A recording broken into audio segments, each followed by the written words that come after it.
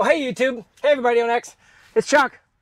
Here we are on FSD version 12.5.1.3, and even Elon says they're getting a little crazy with revision numbers, so I don't know. This is still hardware 4 only. It is going a little bit wider on hardware 4. No hardware 3 updates, but let's do some unprotected left-hand turns today and see what we see. This is mostly for documentation purposes, and it is Sunday morning at 10:30. I do not expect this is going to be heavy traffic, but I do want to kind of just, get this on tape or in film. We'll stop here. We need to, don't go anywhere. Okay, he tapped his brakes. This is good. Got a little bit of traffic, got a small gap here, and it's going to go for it, I can tell. Here we go. And it's turned into a medium gap. One car coming, and now it should roll. Smooth roll. Great.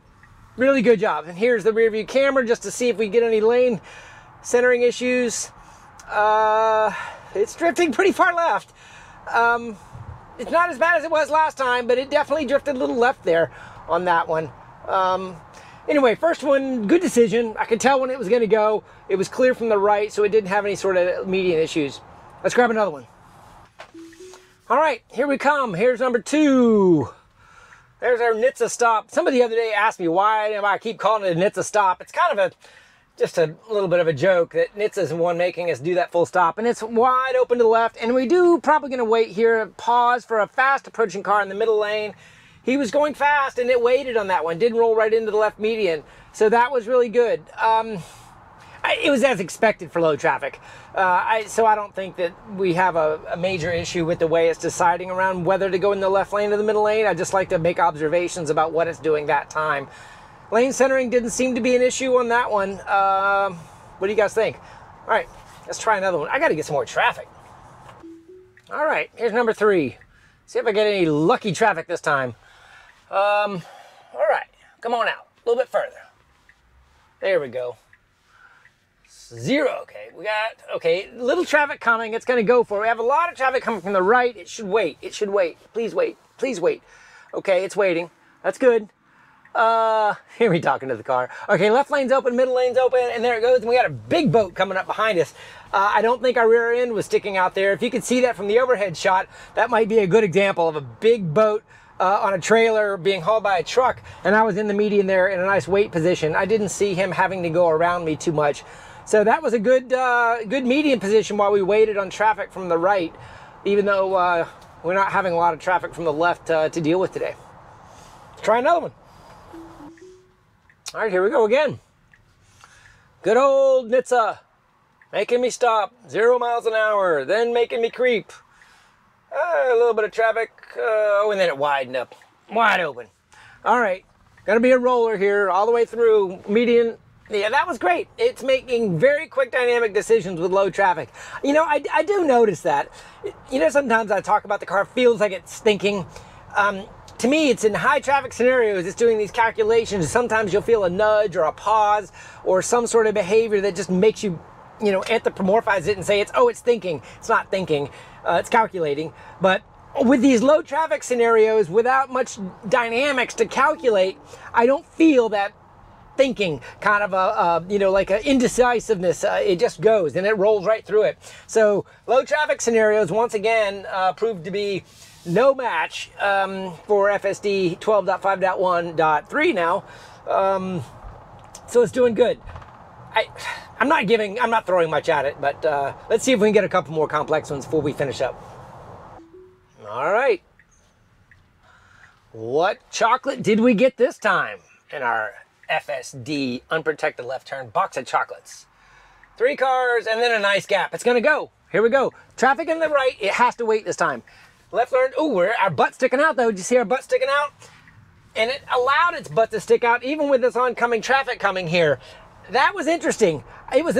Maybe it was calculating that. Maybe it said, oh, I know my rear end's sticking out. I just gotta wait here for a second and then I'm gonna roll it. If that's what it's doing, Tesla AI, okay, I'm okay with that. But if you're getting lazy and not going all the way into the median because you're just thinking of A plus B, equals C, that's not comfortable.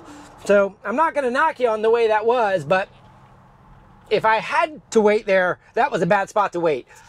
Anyway, let's try another one. All right. Next. It's thank you. Creep. A little bit of traffic. 1, 2, 3, 4. Oh, hey, we got 6 cars. Something like that. It's got to wait. It looks like it's going to be wide open for the right after it gets its gap here, but it's waiting in a good spot, and here we go. We're going to roll, and we're not even going to pause in the median because there's no cars coming from the right, and just like I said, it works great. So, ooh, look at that lane line. Oh my gosh, the tire hit the yellow on that one. Why? On a perfect unprotected left turn in low traffic. Then you do the lane centering bug. There's no cars around me. There's no cars even on the right behind me. Anyway, is it a bug? Is it a feature? What do you guys think? Okay, this is getting a little easy. Oh wait, look, we got a car in front of us. There's our NHTSA stop. Now we got to give way, but you notice the car's not blue. They used to be blue when they were targets of concern or interest, right? But look at that. He's out there. He is a little bit darker. We got some good traffic from the left this time. Wow. Something. Oh, and the auto wipers ruined it. Yeah, this could have been the one. But then you gave me an auto wiper wipe. Okay, we got a very small gap here, but we got to let him go first. So if it even budges before he goes, it's a mistake. He's pre-rolling. Is he going to pre-roll? Let's see what happens. He could be doing a U-turn. He's not. And we verified, no pre-roll. We got a car from the right. It needs to wait. Oh, he's in the middle lane and it didn't even pause. I thought he was in the left lane. That's why I said that. Okay, that was a good one. We're going to finish on that one because we had a lot of dynamics. Auto wipers, you ruined it. The decisions that the unprotected left-hand turn made were great. I saw the fast approaching car. Had I given it another second, I might have noticed he wasn't in the immediate lane, but he was coming so fast, I thought the car was going to wait, but it didn't wait because he knew he was in the middle lane.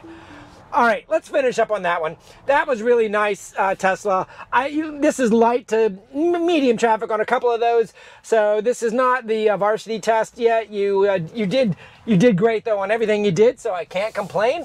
I don't think I disengaged even once there.